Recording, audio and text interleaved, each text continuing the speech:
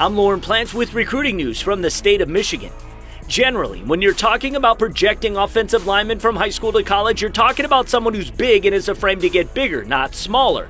But for Dearborn Divine Child offensive lineman Dylan Senda, paring his weight down from over 300 pounds to a svelte 282 to start his junior season has only made the 2023 prospect that much more in demand. Thanks to increased agility that has come with the reshaping of his frame, the 6'5" Senda ran the fastest shuttle time among all interior offensive linemen at the Rivals Combine in May.